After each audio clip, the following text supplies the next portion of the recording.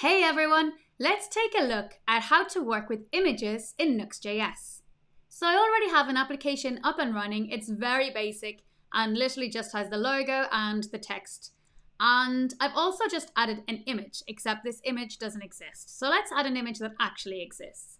So we can use the images from our static folder, and I've already got an image in here, as you can see, Mont Blanc, beautiful, I want to go there. So let's add this instead. So we'll just literally remove image and put Mont Blanc, and if we save that, we should get our image. There we go, ta-da! Easy, right?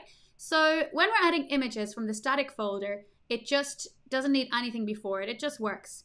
And if you were to put this in a folder, for example, let's call it img, and if we move that into img, so yes, I want to move, and then obviously that's not going to work now. Let me just refresh and show you, because I can't find that image, right? So once we put in the folder where it is living, there we go, and our image is back, okay? So when we're working with the static folder, it just goes straight into here, so we just need to put it, if it's in a folder, img, then slash, or if it's direct at static, then just directly using the name of the image. Okay, pretty easy. But what if you want to use Webpack to work with your images? So Webpack ignores the static folder, but assets are passed through Webpack. So we normally put our assets, our images, into the assets folder, and you can put them in here. You can see I've already got a Mont Blanc in here, so it's the same image.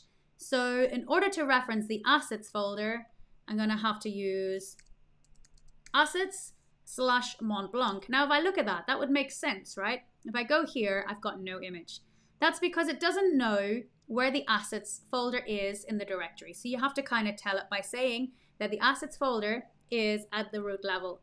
And we can use this tilde to basically say, go to the root level and then find the assets folder and then find the image Mont Blanc. And if you had an image folder, you put image, then Mont Blanc. So yeah, this is really important when you're working with assets to add this in here. And now I have my image again. So that's pretty cool, and that's the main difference, that we need to use this when using the assets folder, and if it's static, then we can just use the root level. Okay, so let's just go back and put the assets one. There we go, perfect. So we're going to work with the assets folder for the rest of this video. So we can also add a background image. You can see I've added the class of the background image, and I've just in here, I've got my background image.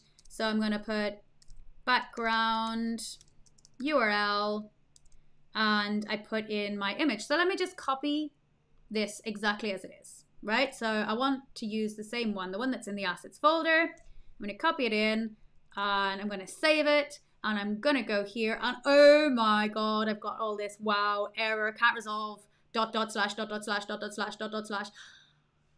do I do? Okay. So this is basically because Webpack can't deal with this slash. It's now all confused. It's kind of going, what are you trying to tell me here? So you need to actually just remove that slash. And now it's going to find that image. Okay, you can see that's the background image. It's really ugly. I'm sorry, but yeah, it's not accessible, this text. But anyway, that's how it works, right? So what's the difference here? You can see here we had to put a slash when we're working with assets in the images, but when we're working with background images, do not put the slash. That's basically how that works. So just kind of keep that in mind. Okay, cool. One more thing left, dynamic images. So I have a data property here with an array of images. I only got 2, but I could have 10 or 20 or whatever. So I'm going to use a v-for in order to loop over that array. Let me put image with an index in images, and then I'll just put my key equals index. You could write a better one, but for now that will do. And now I basically have my source. So I want to make this dynamic. Let's bind it, and I want to have some dynamic, so let's just use these. There we go. So now I don't want Mont Blanc, so this, let's have a look. This is working. Okay, we've got our 2 images here. But I'm getting Mont Blanc, so I want the dynamic images. So in order to get the dynamic images, I need to put dynamic images, which is image, right? So this is for image, in images, give me this image, okay? And let's have a look. And no, I don't have my 2 images. They disappeared. Did you see that? They disappeared. I've only got my background image. So something is up here.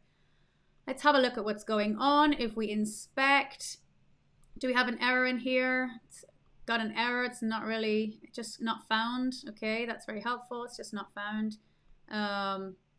Just can't find it. Okay, let's go to elements. We have our figure. So we have 2 figures here, and inside we have this. It's trying to find the source of tilde assets, and this doesn't exist, right? Tilde assets doesn't exist. So this is not going to give us the image. So what can we do here? So when working with dynamic images, when this is dynamic, what we need to do is we need to wrap it in require. This is what Webpack needs you to do. So we basically put require, put the bracket around it, close it, save it, and there we go. We have our 2 images, right? So that's all we needed to do. Let me just show you what we did there. We basically wrapped it in require with the bracket here, right? Making sure that our backticks are inside the require, and then our image, remember this could be anything. This could be item in images, oh, spelled it wrong, item, for example, and then this is item, right? So this can be whatever you want it to be. And now here, and it works, okay? So that's basically all you have to do when you're working with dynamic images. Make sure you bind it and use require, and then you'll be able to get the images from an array of images, for example. Background images, make sure you're not using the slash. And I know you're probably thinking that's so much to take in and so much to remember. And if it is, don't forget, we have great documentation. So under guides, under directory structure, under assets, and you can see the examples. They're all here. So if you ever forget, just go here, copy, paste, put it in, and it'll all work. And yeah, that's pretty much it. Thank you and have fun with images. Bye.